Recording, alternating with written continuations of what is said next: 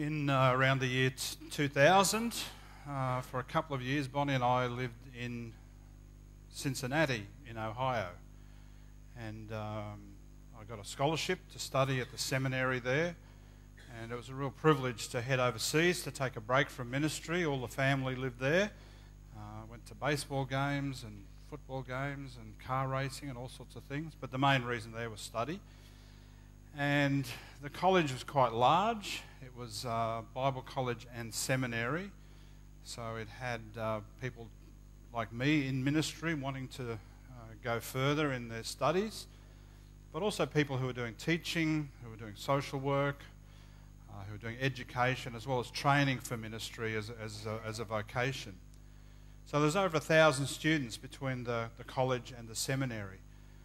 But the trustees did a thing in their commitment to education. They said it didn't matter what course you're doing, doesn't matter what subjects you're studying, one subject is mandatory.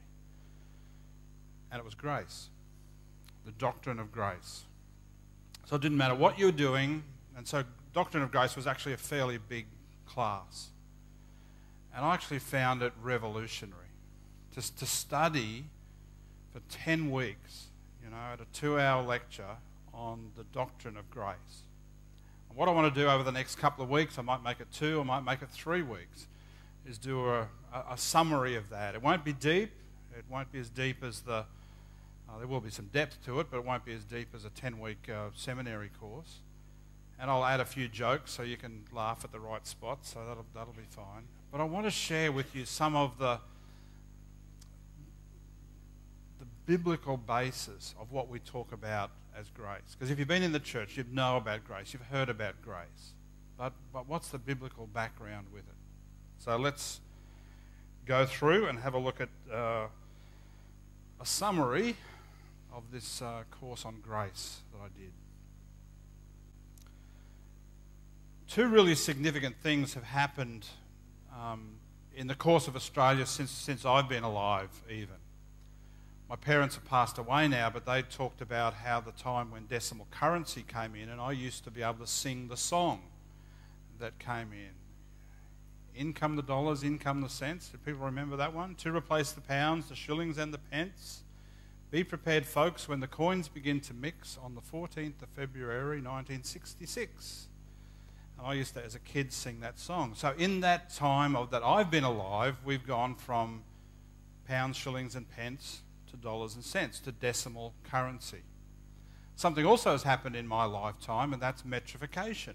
When I was at school, we had to learn about pounds and ounces in terms of weights and measures and distance. I remember when the traffic signs were changed from 35 to 60 kilometres an hour and all that sort of stuff. The systems that we were used to changed. One of the fundamental understandings of the Christian faith is that in the lifetime of Jesus, there was a change in system. When the Apostle Paul writes to the Roman Christians, the way he summarizes it is this: for sin shall no longer be your master, because you are not under the law, you are under grace. Now that's his shorthand way of talking about that change of system, that difference that has happened in his lifetime since Jesus has come. We are not under law, we are under grace. But what does that mean? In what way are we not under the law anymore? Do we not have to obey it? What does it really mean to be under grace and not under the law system? And one of the things that happens, we often revert back to the old way of thinking. And in Christian terms, even though we are not under grace, we are not under law, we revert back to it as if we are. And I want to talk about the law and what that means when Paul is saying we are not under the law anymore. Right from the time of Adam and Eve, God had dealt with his people, Adam and Eve, on the basis of a law. He said, See, there's a tree in the middle of the garden. It will open your eyes to good and evil. Don't touch it. Don't go near it. Don't eat the fruit of it. Don't, or there'll be consequences. So there's a law right from the beginning in the way that God dealt with people. Now, for some reason, they thought it didn't apply to them, that law. I don't know who it did apply to. There was no one else around. But they thought it didn't apply to them. And they found out very quickly that there are consequences to living like that. You break God's law and there are consequences. And all since that time, God started to deal with people on the basis of his laws. He told them what would please him. He would tell them what would not please him. He told them what behaviour would be acceptable. He would tell them what behaviour would not be acceptable. And people would begin to know what pleased and didn't please God. And God even eventually with Moses set in stone what would be the things that are the commandments that would please him. Do not do this. This is how our relationship works. And Moses had 2 tablets of stone that he brought down that had that enshrined in stone, in a sense, of what the law was that God would find acceptable. So first joke, did you know that Moses was technologically advanced? He had the first 2 tablets that were connected to the cloud. So that's pretty incredible. Anyway, when you finish laughing, I'll move on. So the law, first thing about the law is not only just in stone. The law is inbuilt in all of us. The law is something that God has not just put out there for us to know. Over time, he has put that in the hearts of every human being. And even though we need a written law, he's also put it in us. I love Romans 2 in the Message version. It says, when outsiders who have never heard of God's law follow it more or less by instinct, they confirm its truth by their obedience. They show that God's law is not something alien, imposed on us from without, but woven into the very fabric of creation. There is something deep within them that echoes God's yes and no, right and wrong.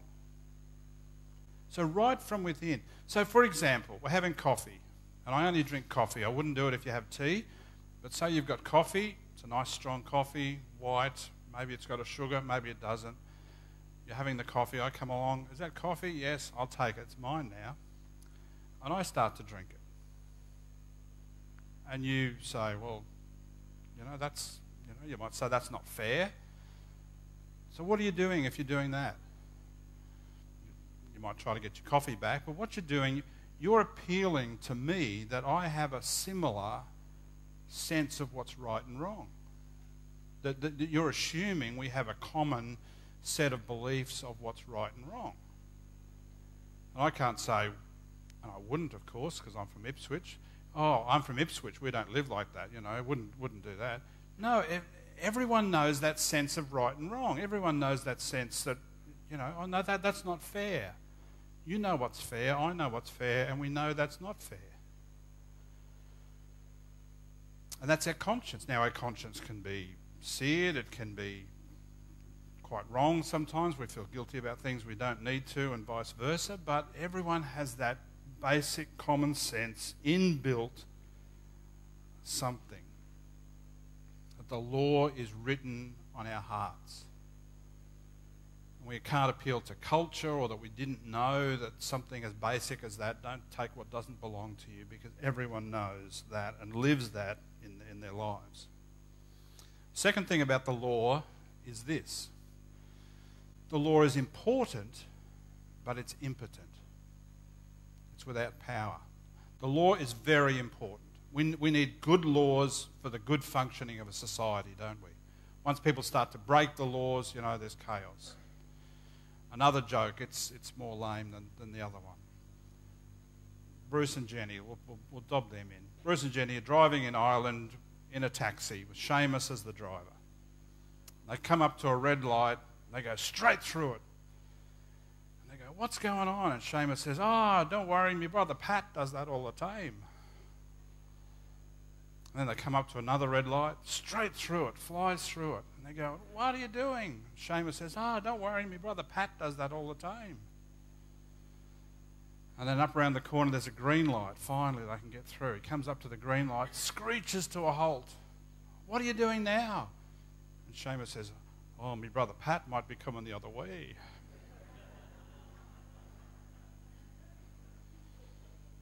See, once you start to break the rules, you're a danger to you, you're a danger to the society. So the law is important. We're not, even in Paul saying I'm not under the law anymore, we're not saying it's not important. It is. But it's impotent in the sense that it lacks power. It has no strength. It can point out what you're doing wrong. It just can't make you do it right. That's not its job. If you're hiring a cleaner, she says, I don't do windows. If you're hiring the law for a job, he says, no, I don't make people good. I can point out how bad they are, but I just can't make them good. That's not my job. I don't do it. The law can point to righteousness. It just can't produce it. The law can show us what godliness should look like. It just doesn't make us godly.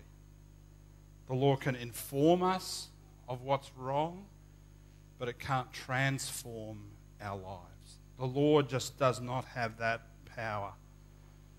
And you can tell people all day long what they're doing wrong. But by the law by itself cannot make people do it right. Paul says in the book of Romans, Romans 8 and verse 3, for what the law was powerless to do. He talked about no condemnation. The law was powerless to do, God did. For what the law was powerless to do because it was weakened by the flesh, weakened by the sinful nature of people, God did by sending his own Son. So the law is important, but it's impotent, it's powerless. And the third thing is that the law is impossible to keep. The law is impossible to keep. Some people get the idea because there were 10 commandments and we get, a pass mark is just over 50%. That even with the 10 commandments, we get the idea that we can take the best 6, the easiest ones to follow. And even if we get a 51% pass mark on those, we'll be fine. But the law, when the Bible talks about the law, it talks about it as a single unit. It's not the 10 commandments, pick 6 out of 10. It's the law. It's the one whole thing as a body. It's a unit. So if you're breaking one thing, you're breaking the whole thing. That's what James says, James 2 and verse 10, James the brother of Jesus, when he writes, he says, whoever keeps the whole law and yet stumbles at just one point is guilty of breaking all of it. Again, we get the idea that if we were to break the law, we can appeal to the fact that we haven't broken it sometimes. It sort of evens itself out, and it's okay. And if you believe that, try that next time you go through a red light or get caught speeding. And when the police pulls you up, just say, well, there were times that I didn't do that. Does that balance it out? Try to argue that in court, or try to argue that to the policeman. It doesn't work. You're not that good.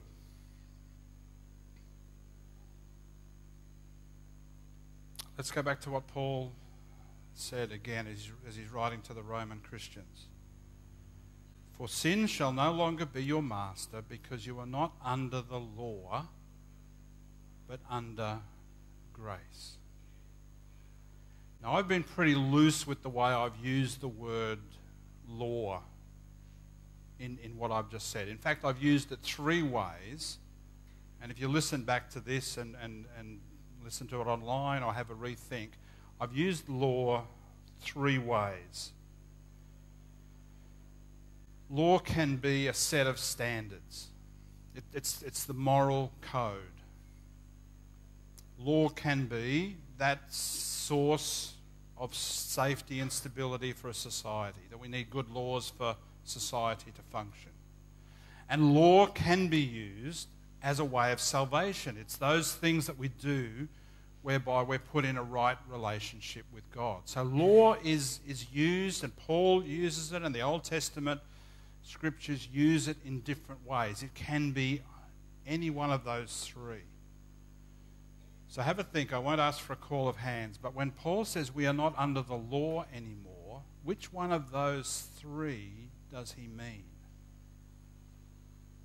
And I think this is really significant, even just to understand that phrase. We are not under the law.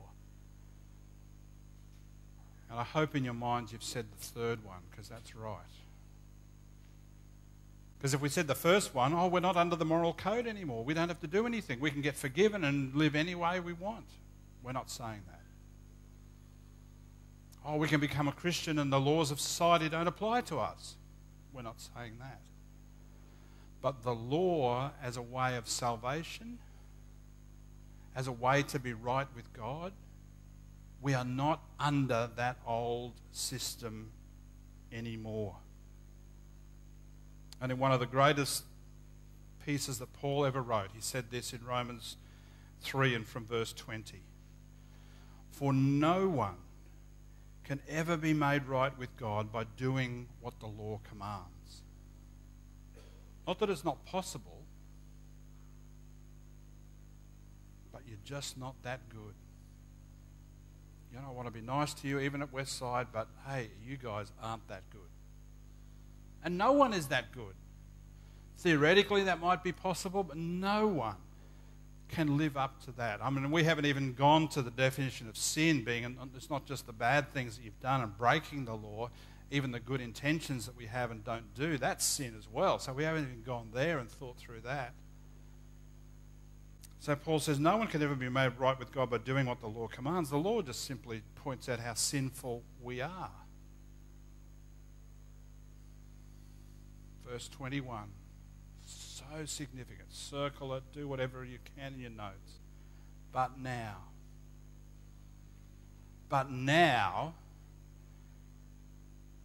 God has shown us a way to be made right with Him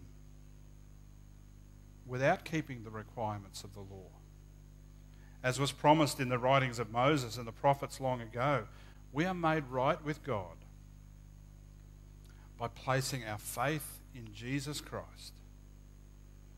And this is true for everyone who believes, no matter who we are. What a wonderful truth. We are not under the law in needing to follow that exactly all our lives. And most of us, when we get to that realization, it's too late anyway.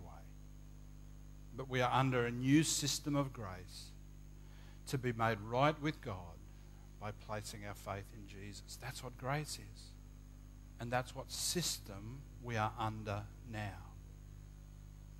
It can be portrayed like this. I've got it on a graphic. So if you're using the sermon notes on the YouVersion app, the animation won't appear, but the final product will. So this can illustrate the law system. And there's two pairs of things. And the first one is that when you keep the law, it leads to the fact that you will enjoy the blessings. And that's good. That's fair. We like that. We like having the blessings. But it's got another pair of things as well that's a bit more difficult, because it says if you break the law, that leads to suffering the consequences. And that is the law system. That's also fair. That's totally fair. And we need that. I'm not saying the law is bad. And we need that. And I've been talking with people through the week about, the importance of parents giving their kids consequences of what happens when we break the law. And the Bible says, Paul points it out in Galatians when he's writing to that group of Christians. He says, those who depend on the law to make them right with God are under a curse. For the scriptures say, cursed is everyone who does not observe and obey all the commands that are written in God's book of the law. Consequently, it's clear that no one can ever be made right with God by trying to keep the law. But there's another system. There's another system that we're under. There's another system that we're operating under, and that is in grace. And grace has the same pair of things, they're just arranged a bit differently. Someone who has kept the law has suffered the consequences. And those of us who rely on that system, those who have broken the law, get to enjoy its blessings. And that's the grace system. And that's where the cross comes in. Because Jesus, who was the only one who has ever kept the whole part of the law and did it perfectly in word, thought, and deed, paid the price, suffered the consequences of all the sin that we have committed, so that we could enjoy the blessings even though we haven't obeyed the law. And that's the grace system. That's what grace is about.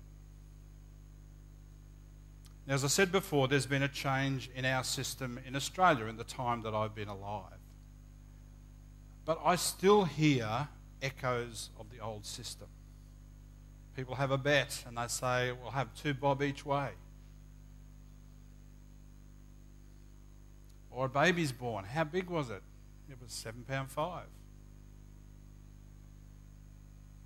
Or it was 3.3 kilos.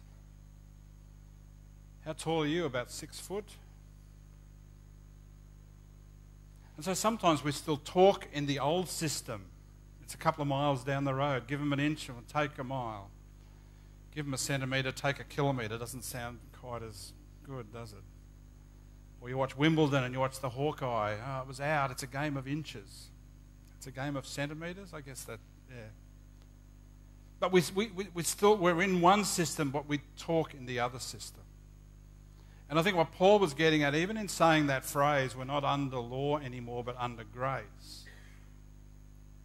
He said, don't sin because of that. Don't live in one system, but sometimes we revert back. Our mindset, our attitudes, our values, our behaviours are still stuck in the law system. We're under grace and every part of grace.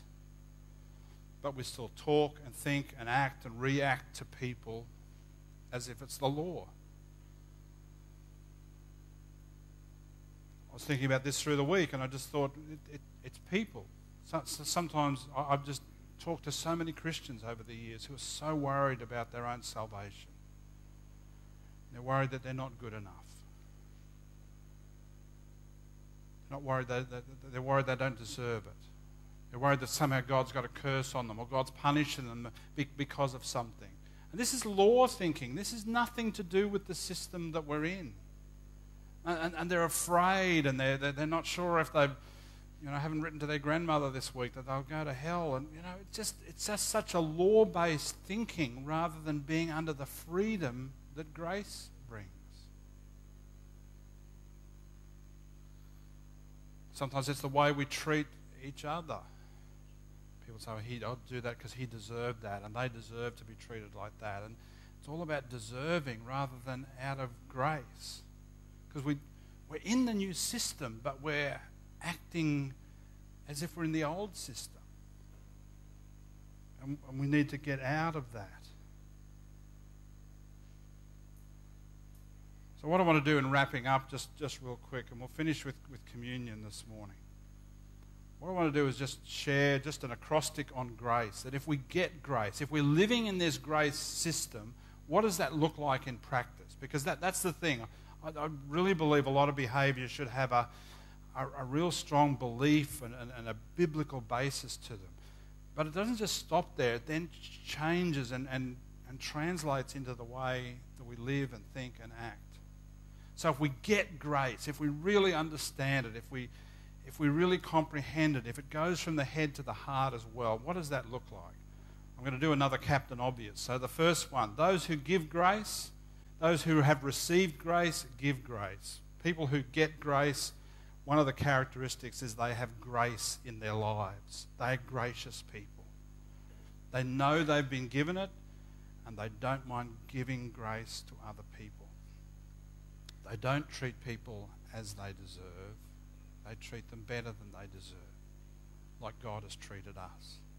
Their conversation is gracious.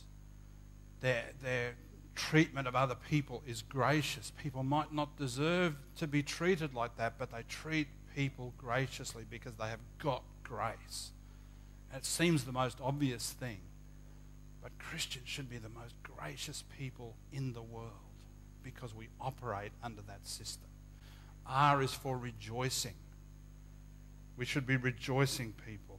The prophet Joel in the Old Testament said, "Rejoice, rejoice, you people of Jerusalem. Rejoice in the Lord your God, for the rains he sends are an expression of his grace." And people who get grace are rejoicing people. They see the positive. They are rejoicing in God because they see so many expressions of grace around them in their lives. They see the rains that God gives and the sunshine that he gives and the family and the friends and the blessings that we have received in our lives as expressions of grace everywhere. And so they rejoice. A is for accepting. They are accepting people. They follow the scripture in Romans 15 that they accept one another as God has accepted you. And they say stuff like that, "But for the grace of God go I." I could have been like that if I didn't have the upbringing I had. And so they're accepting of things. Not accepting of sin necessarily, but they're accepting of other people and their journey in life. Brennan Manning's one of my favourite authors, and actually went to a spiritual retreat with him. It was brilliant. He says Christians are the most non-judgmental of people.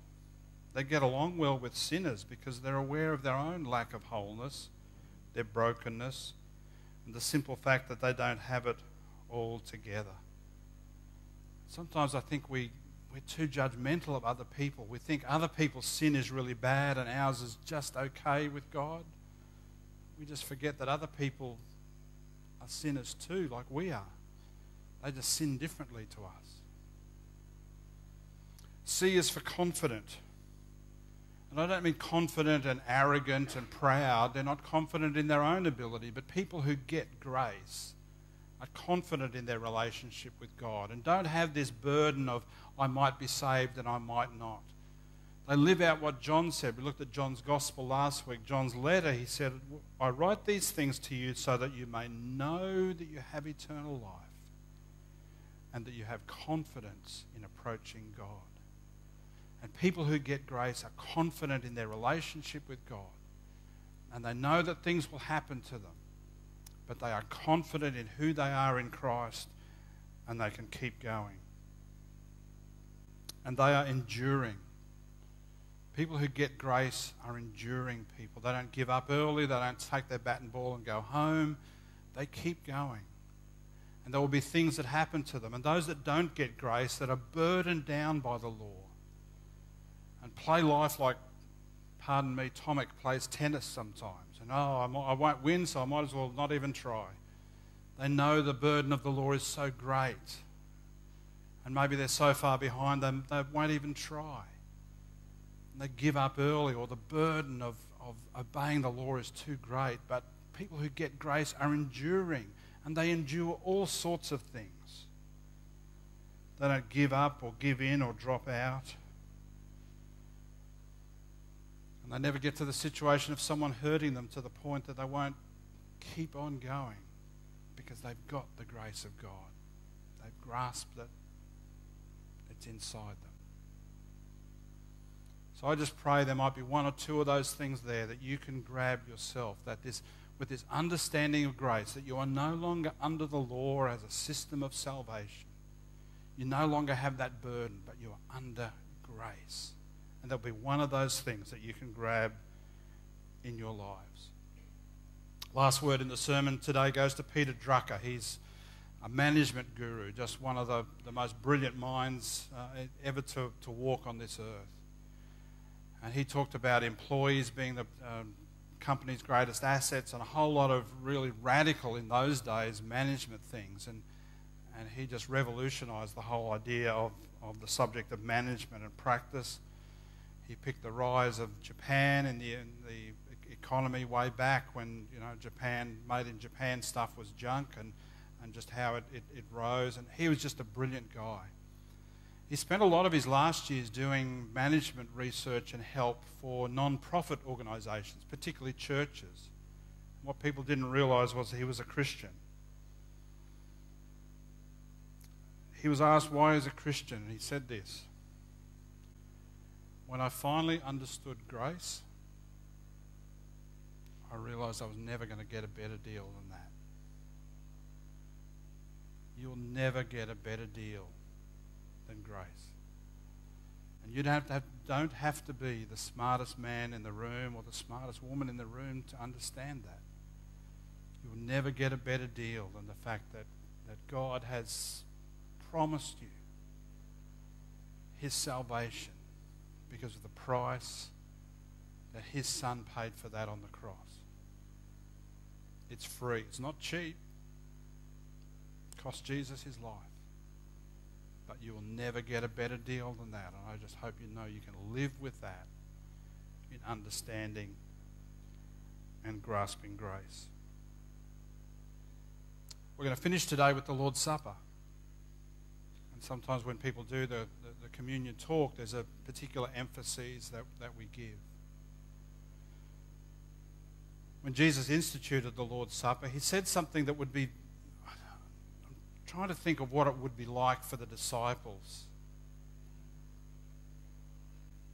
It says he took some bread and gave thanks, and he broke it into pieces and gave it to the disciples, saying, "This is my body which is given for you.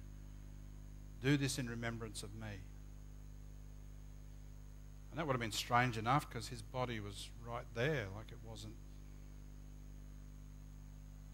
But then verse 20 says, after supper, he took another cup of wine and said, "This cup is the new covenant." New covenant. Now we know about the new covenant. We just talked about that, not under law but under grace. But for those who heard it for the first time, maybe they know Jeremiah. Jeremiah talked about God said, "I'll make a new covenant one day and I'll put the law in their hearts." But there was no such thing as old covenant or new covenant. It was just the covenant. It's like saying in World War I, because they didn't call it World War I back then. It was just the Great War. And then there was a second one, and that was one, and that was two.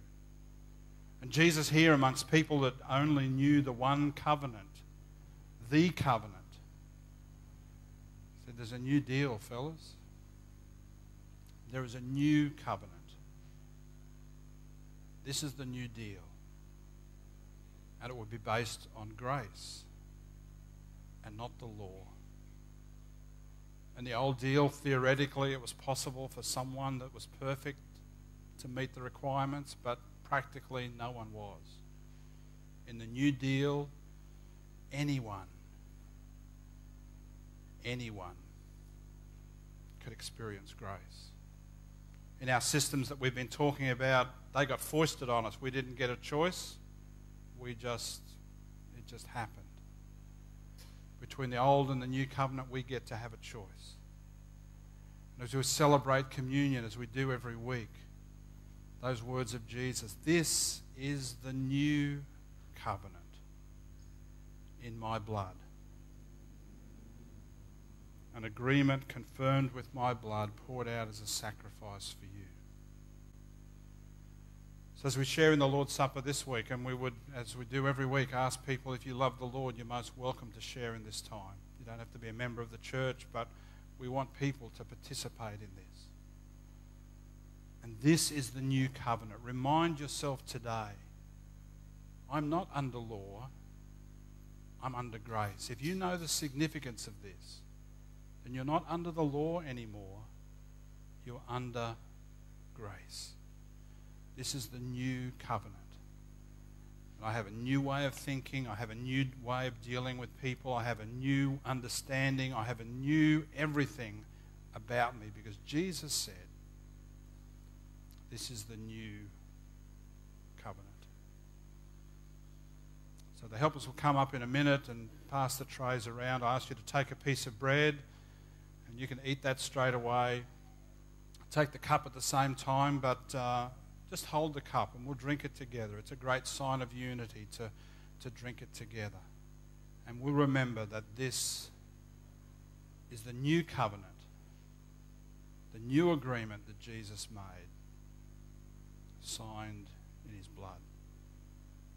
So it will help us come as I pray. Heavenly Father, thank you for the new deal that we've got. Thank you for the new covenant, the new agreement, the new arrangement that you made that enables us to walk with confidence and freedom and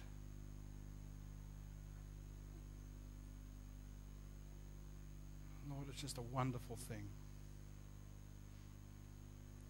And Lord, I just pray we would get past thinking about the law and whether stuff's fair or not, or whether we deserve it, and whether we're arrogant because somehow salvation is something that you've given us. But Lord, it's all by grace. And Lord, I just pray that by eating and drinking this morning, remembering that grace was incredibly costly because someone who didn't deserve it took our punishment. Someone who didn't deserve it suffered the consequences that we should have had. And by that has bought our freedom. So as, Lord, we eat and drink this morning, I just pray we would have a new appreciation of the wonderful thing that grace is in our lives. We pray in Jesus' name. Amen.